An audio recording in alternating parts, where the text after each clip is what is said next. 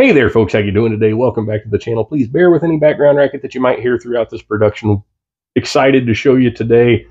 We've got a brand new, just hit the market. They've been out since June. This is the first one I've seen, and I didn't see one in a store until last week, so I snagged it up. This is the Stevens 334, imported by Savage from Turkey. You might be familiar with it under its other name, the ATA Turquoise. I don't know how they pronounce it.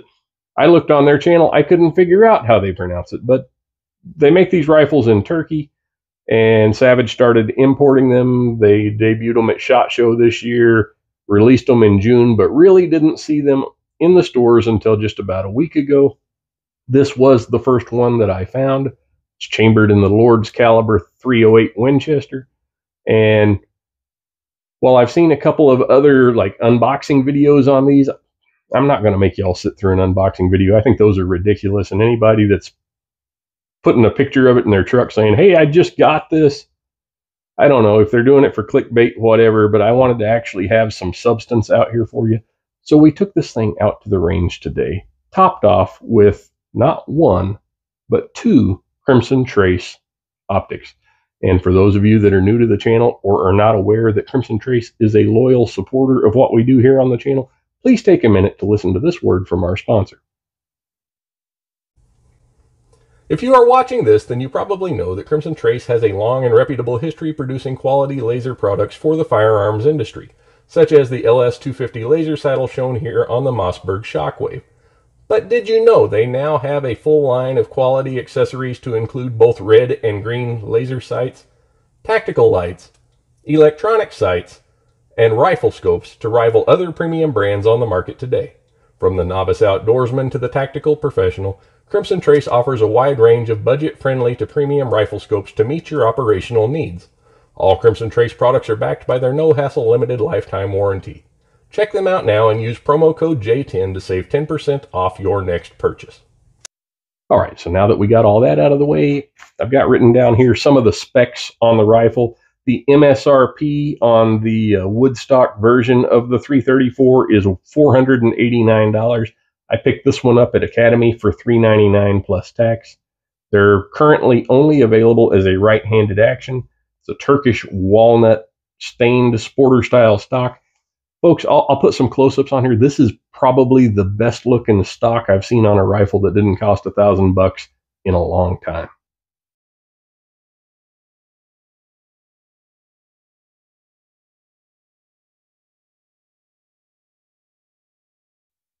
Moving right along with it, the twist rate on the barrel is a 1 in 11. That's kind of odd for a 308. Most of them are 1 in 10. This one says it's 1 in 11. I did notice at the range, and we'll cover it a little more here in a few minutes, that it wasn't crazy about the heavier pills. Maybe that's why. We'll see. Has a 20-inch barrel. It's got an 11-degree target crown, free floated. I did test that. I ran a dollar bill all the way up at both cold and hot. No contact with the stock on the barrel. That's great. And let's see. They say the stock is ergonomic, and it's got an ergonomic recoil pad. I can tell you that the recoil pad worked well. It's not particularly soft, but it's kind of a heavy rifle. While the Savage Stevens website does not list the rifle weight, we put it on the scale right over there, and it came in with the scope right about 9 pounds. So it's kind of heavy for a 308, which is good when it comes to recoil. It's bad when it comes to lugging it up and down a mountain. One of the features of the rifle that has got everybody all crazy about it is this 60-degree bolt throw. And while I normally show this up front, I will tell you this is a safe and empty weapon. We've cleared it a couple of times here. You'll notice it has a very short bolt throw. Doesn't interfere with the scope at all and speeds up cycling rounds, I guess. It's nice. Is it something that I would buy a rifle for? Probably not. Just keep that in mind. The website lists it with a 14.5-inch length of pull. I'm a big guy. I had no problems with it. It's probably a little long for a youth model rifle. Let's see, what else? Okay, yeah, it's so they did do it right when they drilled and tapped the receiver for Savage 110 style scope mounts, which is a great feature, but is completely irrelevant, at least in my case, because it came pre-equipped with a steel Picatinny rail. That's really nice. Not only was it already installed, but it's a steel one. It's not an aluminum one that's going to get boogered up. Now, some people do not like a full rail across the top of their action on a bolt-action rifle. If it's a blind magazine, you got to feed them in from the top model. I am one of those people. However, this one does have a proprietary single stack 3-round magazine. Try to do that without banging it around, making a bunch of noise there. Sorry, folks. Because it has a box magazine, you don't have to feed it from the top. So having the rail across the top is perfect. It gives you a lot more options with how you're going to mount your scope. We mounted 2 scopes on it today. Both of them worked really well. More on that in a separate video we're working on concurrently with this one. One more feature that they list on the website for the rifle is they say it has a crisp trigger. Boy, let me tell you what. They and I have 2 completely different definitions for the word crisp. The trigger was not great, and it's a little bit SpongeBob-y. I did a short video earlier today. I'll post that up here. I did 3 trigger pulls. They were all over 5 pounds. I think the median was 5.9 or 5 pounds, 9 ounces. A little heavy for what I like on a bolt-action rifle. We're going to weigh that trigger pull again now that we've put about 100 rounds through the gun. Speaking of the 100 rounds that we put through the gun, I'm going to be reading here, so pardon me if I look down. We took it out to the range today, and we tested 10 different varieties of ammunition through this rifle. You'll see the boxes sitting out here, folks. These are all ammunition that we took out to the range with us today. Some of these ammunitions were provided by one of you, so if you're looking for a way that you might help us out here on the channel to keep content rolling, ammunition costs money. Our buddy Joe sent us a couple of boxes. Thanks for that, Joe. We do appreciate it. All right, so getting on with what we did here, I'll put it up over here on this side, I think. We zeroed our rifle with Federal PowerShock 150 grain ammunition. Real quick, Federal PowerShock 150 and Federal Non-Typical 150, they're one and the same. I got that from Federal. They sent it here on an email to me. I noticed that they shot exactly the same, got to looking at them. I said, hey, these are the same. Reached out to Federal. They confirmed, in fact, they are just different packaging. So just know that if you're looking for ammo, say you've got the 150 non-typicals or what you've got your rifle sighted in for, but all you can find is PowerShock, you should be good to go without making any adjustments. I chose the 150 PowerShock for the sight-in ammunition for the rifle because my other 308 rifle really likes it and it's readily available. I also really like Remington core-locked 150s, probably more than this rifle did. We'll cover that in a minute. But I was having a hard time finding them. I only had this one box of them, so I decided to go ahead and do the sight-in with the Federal 150s. The first group I shot with them was 1.65 inches. If you look at that round at the bottom, folks, I felt it when I pulled the trigger, the really heavy trigger. I pulled that one a little bit, and it's reflected on the target. That was with the Brushline Pro scope. When I swapped scopes midway through the range session, I shot another zero group with the Federal 150s, and it cleaned up to about 1.3 inches. With my other 308 Savage rifle, the Axis that we've done several videos on here on the channel, that ammunition, let me try that in English, that ammunition shoots really tiny groups. So I think once we get the trigger cleaned up on this one a little bit, we'll be good to go with it. So I'm going to stick with that as a baseline. We also tested, right here you'll see Federal Fusion, 150, 165, and 180 grain ammunition. The 150 shot a mediocre 1.9 inch group. The 165 shot a really good 1 inch group. We almost got under a minute of angle, but looking at it, it's a 1 inch group.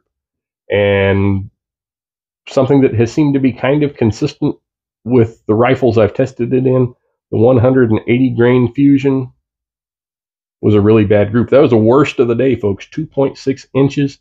Now, I'll give you the caveat. I had a guy shooting a short-barreled AR in the next booth over from me, and he was just hammering them out there. and it was causing my table to shake a little bit. That's what you get when you're shooting on a public range. I had to take what I could get. They were busy out there today, folks, and it kind of slowed down what we were doing. But the 180s didn't group well, and they haven't grouped well in 2 other rifles that we've tested them on, so I didn't bother reshooting that group. Moved on to the Federal 165 Vital Shock. I think that's this one right over here. That one gave us our best of the day 0.75-inch group right up there. Let's see, where are they? Over here on the bottom below the core lock, I had Winchester PowerPoint 150s. They strung a little bit, and it went 1.2 inches. Again, that could have possibly been me. One thing that I noticed about the Winchester PowerPoint as opposed to the Federal 150s is there was a pretty significant shift in point of impact. That's important when you're changing ammunition. All right, so I moved on. Over here on the top, you'll see the Hornady Precision Hunter 178 grain ELDX bullet. Those are supposed to be, high speed, low drag, really, really high BC on the G7 on those. Again, remember the guy with the short barreled AR? Yeah, I was trying to shoot. He was shooting like crazy. He was like double tapping and doing crazy stuff right next door to where I was at. And the first group with those was 1.55 inches. I know he was shaking my table a little bit. So I went ahead and reshot that group, and I got 1.05. So it was just over an inch, but not by much. I think after we do a trigger job on this rifle, we'll be able to get those down under an inch too. I moved on to the Hornady Custom SST 150s, and I got a 0.95 out of those. So those did really good. Now, I was a little disappointed with my Remington core lock. Just over 1.5 MOA, 1.52 inches was what I was able to get out of this rifle with that. Now, also kind of important, not a huge deal, but might have had something to do with group size going on. Most of these groups were fired on a warm barrel. I was trying to give it 5 minutes in between groups, but folks, I was on a public range. I had to work around what was going on, and I was out there for 4 hours shooting this rifle to get these groups. So just know that if you had a cold rifle, maybe some of the groups would have been a little better, but I think the trigger probably had more to do with it than the heat of the barrel. I never did let it get very hot.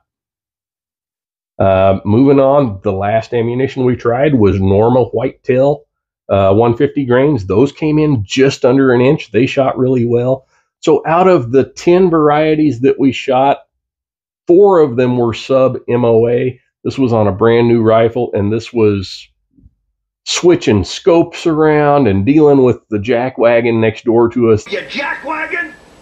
That was just playing with his AR, which, don't get me wrong, I love it when people play with their guns, but it's kind of a pain in the neck when you're right next door shooting $40 a box 308 trying to get groups for a YouTube review. So just keep that in mind. It was going on in the background.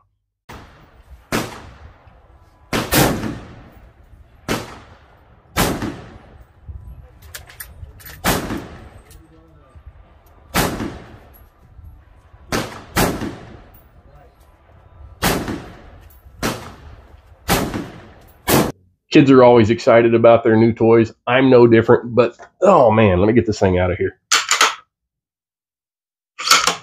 100% empty, folks. This rifle is probably fast tracking to become one of my favorites for a deer hunting type rifle, and I'll tell you why. It just has a really good feel to it. It's not a toy. Like, if you remember back when we did our first video on the Savage Axis last year, you'll remember I complained that the stock felt like it just wasn't meant for a full-size man. Not an issue with this rifle. The feel of this thing is just fantastic. It presents well for me. It's got a little bit of an elegant look with this nice Turkish walnut stock.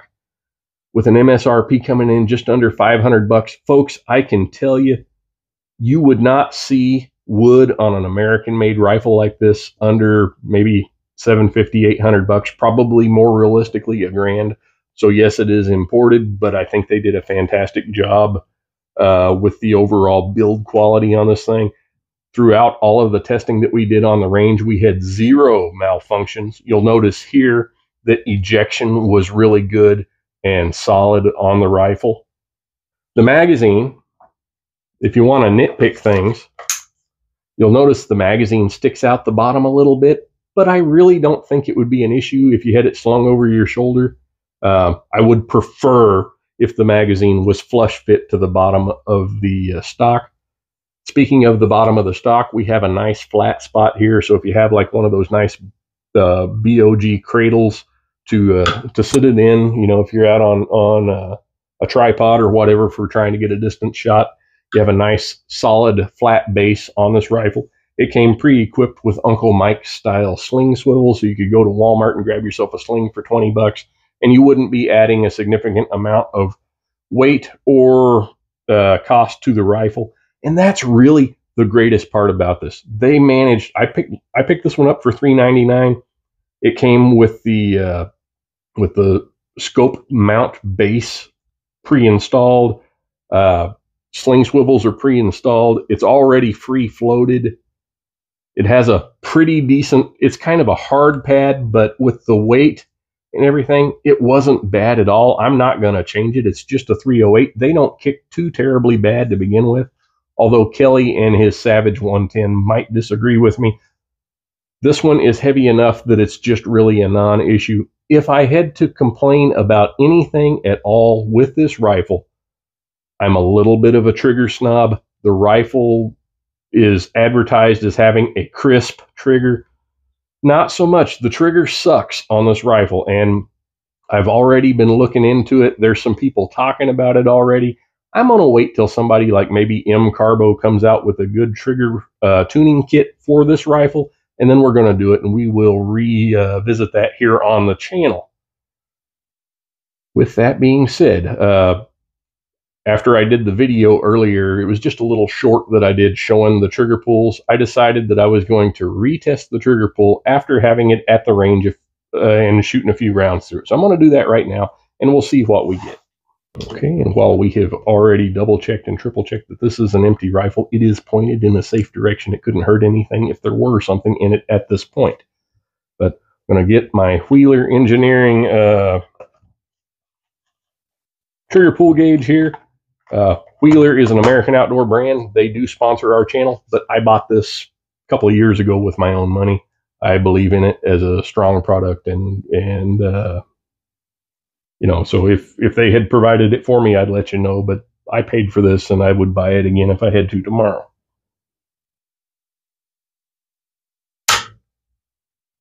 So yeah, that first pull, I don't know if you can see that there, is 5.5. We'll go ahead and do two more. Now all you have to do is raise the bolt handle and put it back down, and it resets the trigger.